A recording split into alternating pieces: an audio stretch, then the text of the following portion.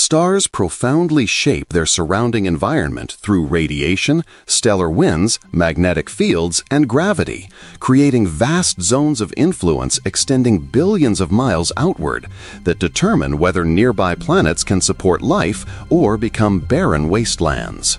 Stellar radiation bathes surrounding space in electromagnetic energy across all wavelengths. Our Sun outputs about 400 trillion watts of power, with Earth receiving just 1/2 billionth of this total output from 93 million miles away. This radiation heats planetary surfaces, drives atmospheric circulation, and provides energy for photosynthesis. However, ultraviolet and X-ray radiation from young, active stars can strip away planetary atmospheres over millions of years, particularly from planets lacking protective magnetic fields. Stars more massive than the Sun emit far more energetic radiation, creating harsh environments where life would struggle to develop.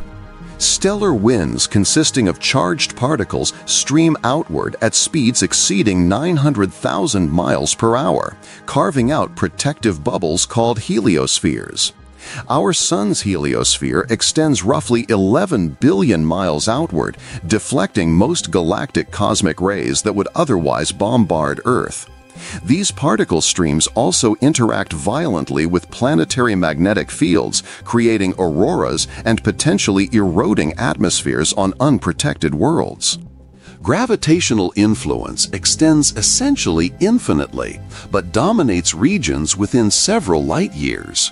Stars govern the orbits of their planets, asteroids, and comets, while binary star systems create complex gravitational environments where planets must navigate carefully to maintain stable orbits. Massive stars shape interstellar space through powerful winds and eventual supernova explosions that excavate enormous cavities hundreds of light years across. These stellar blast waves compress surrounding gas clouds, triggering new star formation while simultaneously destroying nearby stellar nurseries.